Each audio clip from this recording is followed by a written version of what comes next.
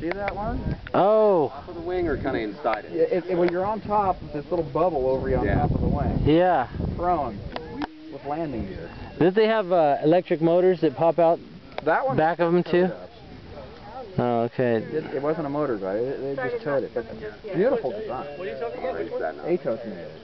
Oh. Come on, Brian. Come buzz the field. But I've only seen, a few pictures of its test flights and haven't heard anything since.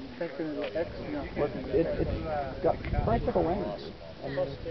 There's a little canopy. It looks like an old Blucher 88, birdcage canopy over it. You have about 6 of them though, carrying Really interesting looking thing, but I wonder if they just gave up because it was so hideously expensive.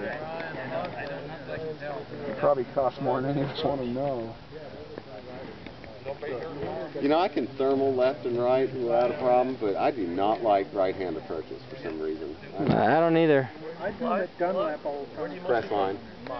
Right. But I mean, I came from the East Coast where, it was either.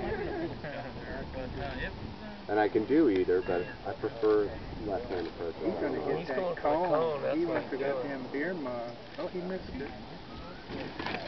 Nice. Yeah. That's 20 feet. No, he did. Right on. Brian Foster. You just got Zippy's a little taller. Zippy. That's almost